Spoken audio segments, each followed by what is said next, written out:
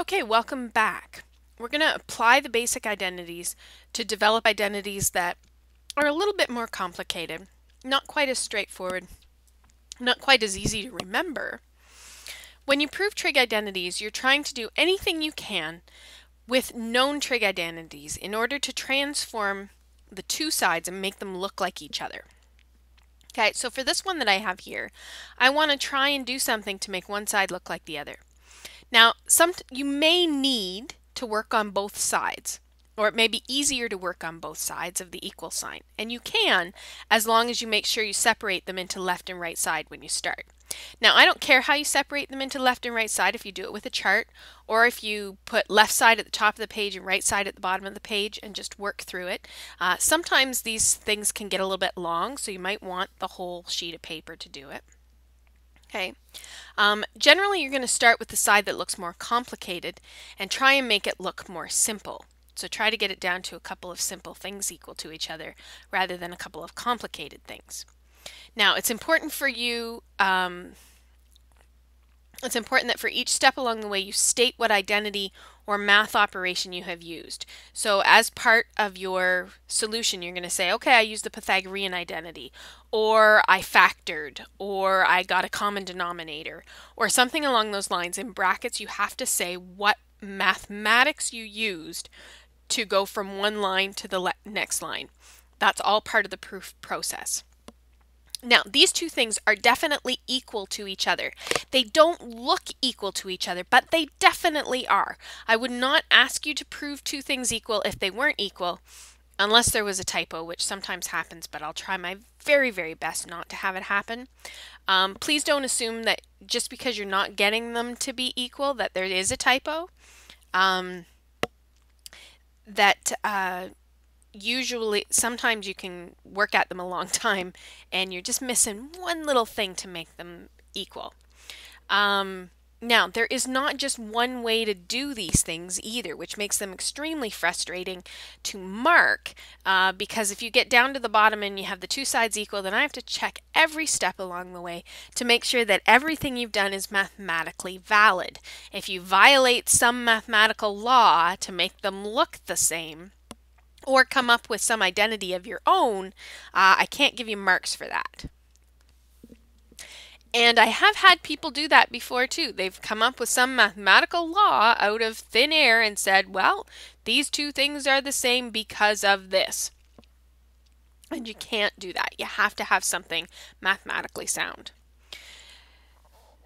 Now, you have to pick one side and start working with it. And usually what I do is I write both of these things down on each side so that I can decide. I might jump back and forth from one side to the other while I'm doing it.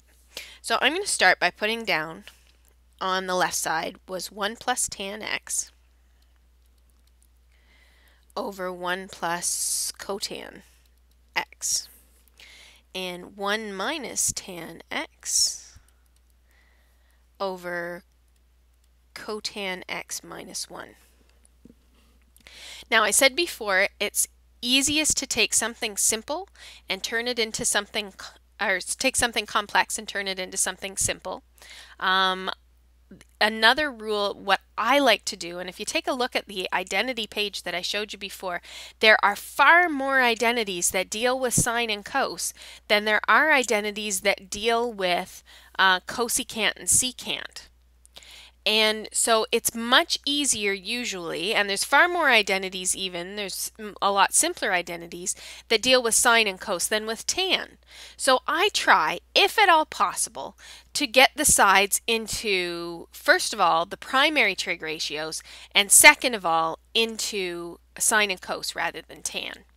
So here I've got nothing but tans and cotans, and my logic, or what I would like to do, is try and get it into simply tans and get rid of these cotans. So here's the first thing I'm going to do. I'm going to say 1 plus tan x is over 1 plus 1 over tan x. And my reason for stating this, I got to put it in brackets here, is because of the reciprocal identity. Recip ID for tan. Because cotan is 1 over tan. So that's the reason why I did that. Now I'm going to get a common denominator, but I'm also going to change this slightly. I'm going to change this to 1 plus tan x. Well, let's get a common denominator first. I'm going to get a common denominator in the denominator, which may be a little bit confusing, but I put the 1 plus tan x there first. And now in the denominator, I'm going to give it a denominator of tan x. And when I do that here, this 1 is tan x over tan x. So the numerator is tan x. And this term here already has a denominator of tan x, so it's simply going to be tan x plus 1. And so what I did here was get a common denominator. Now, what should I do next? Well, next I'm going to invert and multiply. Remember, we got the 1 plus tan x, 1 plus tan x. Divided by that will be the same thing as if I multiply and flip it over. So tan x over 1 plus tan, or tan x plus 1. Tan x plus 1. Okay, and what did I did there? I invert and multiply. Invert and multiply. Okay, so notice I'm just trying to simplify, doing anything I possibly can. And this is helping me out here because now I can cancel those two things because they're exactly the same. 1 plus tan x and tan x plus 1 are exactly the same thing. So on this side, I have actually gotten about as simple as I can because those both canceled to 1. So now I'm simply left with tan x on here. And how I got from this one to this one was cancel. Now this is about as simple as I can get. I could change tan x into sine over cos, but I might as well leave it as tan because that is pretty darn simple. So now what I'm going to do is I'm going to turn my attention to this side and try to make it look simpler. And the process is probably going to be very much the same because I've got almost the same thing on this side. I've got this cot x and I had a cot x over here. So I'm going to try the same thing as I did before. I'm going to try getting it into tan first. So I have 1 minus tan x over 1 over tan x is what cot x is, minus 1. And my reason for that was the recip identity. So recip ID. Now the next thing I'm going to do is get a common denominator. So 1 minus tan x is going to be over, and the common denominator here is going to be tan x. This already has a denominator of tan x, so the numerator stays 1. This thing needs a denominator of tan x, so it becomes tan x over tan x, so I'm going to have minus tan x. And look, we're getting something the same on top and bottom here. So what we did there was get a common denominator. Now I'm going to invert and multiply and go 1 minus tan x is divided by this is the same as multiplying by tan x over 1 minus tan x. And look, these things cancel. 1 minus tan x cancels with 1 minus tan x. Those are both 1. And so this is simply on this side tan x. And my reason over here was invert and multiply. Invert and multiply. And now we got tan x equals tan x. And that's because we canceled. Canceling. And so it's the same on both sides, which is what we ultimately wanted to do. We say those sides are equal. Left side equals right side.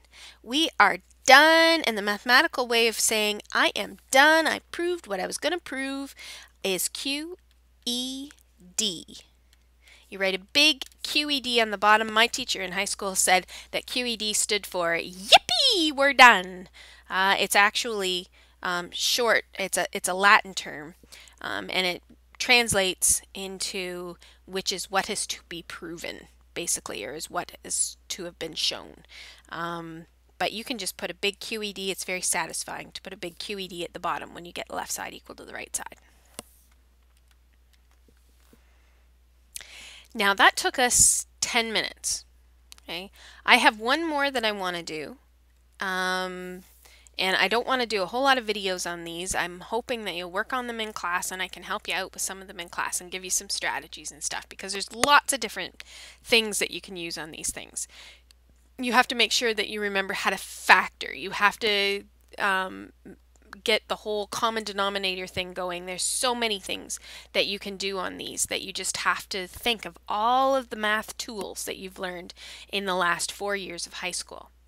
So we're going to start with this one. Oop, I moved things. Let's shift it back over.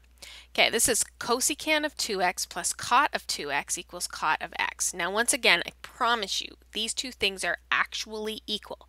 They don't look equal, because how could cot of 2x plus something else equal the cot of 1x? That doesn't make any sense whatsoever. But I promise you they are actually equal, and it has to do with all of those trig identities that we have rolling around there. So I told you before, we're going to usually start with something complicated and make it look simple. Well, you can't get any simpler than the right side, so probably we're going to leave it alone and try to make the left side a lot more simple. So we got cosecant 2x plus cotan of 2x is what's on this side. Now, the first thing that I told you to do was to try and get everything into the primary trig ratios. If you can get stuff into the primary trig ratios, then you have so many more identities to work with. So these are both secondary trig ratios. So the first thing I'm going to do is use the reciprocal identities to get them into the primary trig ratios. So the reciprocal of cosecant is sine. So this is going to be 1 over sine. And again, it doesn't matter that it's 2x there. This is going to be 1 over sine of 2x. And cotan is going to be 1 over the tan of 2x. And the reason for this is it's a recip ID. Okay, now what are we going to do? Well, I like to get everything in sine and cos if I possibly can, and I'm just rambling out here. There could be another way to do it. There could even be a better way to do it. This is just what I'm tossing around. As long as everything's mathematically valid, then you're good. So tan of 2x is sine over cos, and so I could have gone straight to using cotan as cos over sine. So this could have been 1 over sine of 2x on here, and cot of 2x is cos over sine, so cos of 2x over sine of 2x. I could have gone straight from this down to here if I wanted to. I had the tan of 2x intermediate in there, but that's all right. So we got the recip ID. And this one is because of the quotient ID. Tan of 2x is sine over cos, and 1 over tan of 2x will be the reciprocal of that, cos over sine. Now, I can actually put these things together because they actually have a common denominator, so that's kind of nice. So I'm going to write them as a common denominator, so I'm going to go 1 plus cos of 2x over sine of 2x. And that is a common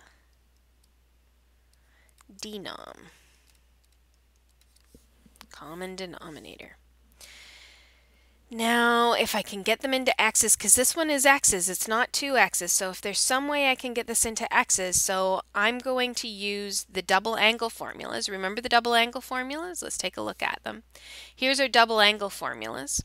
So I need a cos of 2x, or in this case, a cos of 2a. So I've got 3 choices for cos of 2a.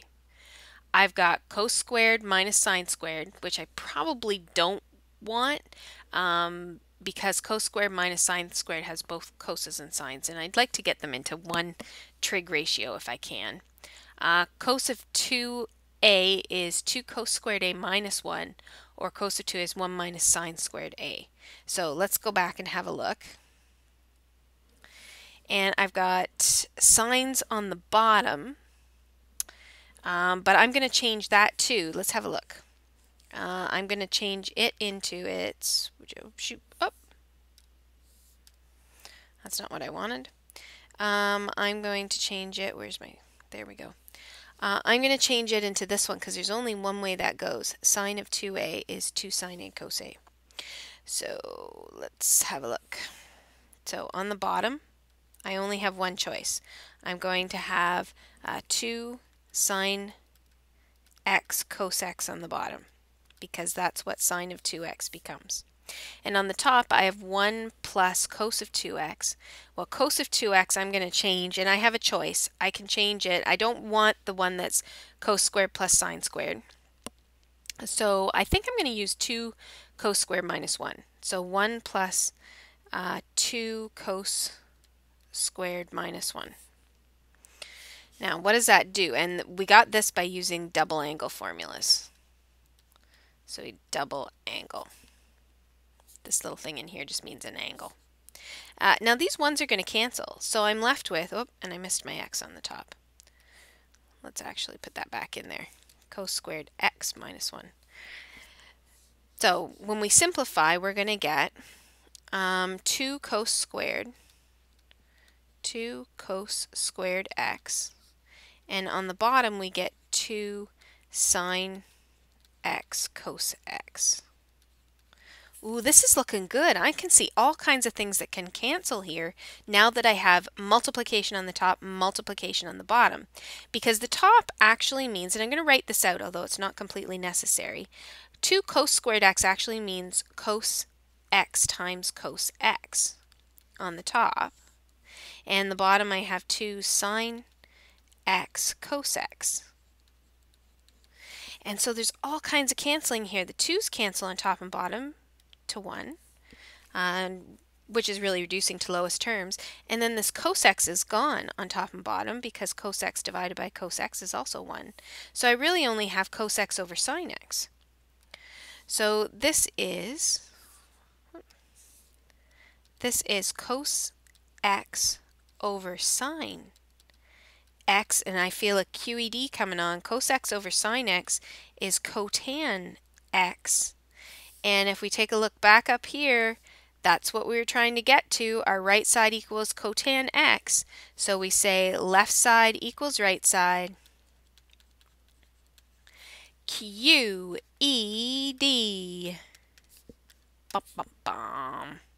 Now, we have to put a few explanations in here. Notice I was getting kind of excited over the way things were going, so I wasn't actually filling in my explanations as I go along.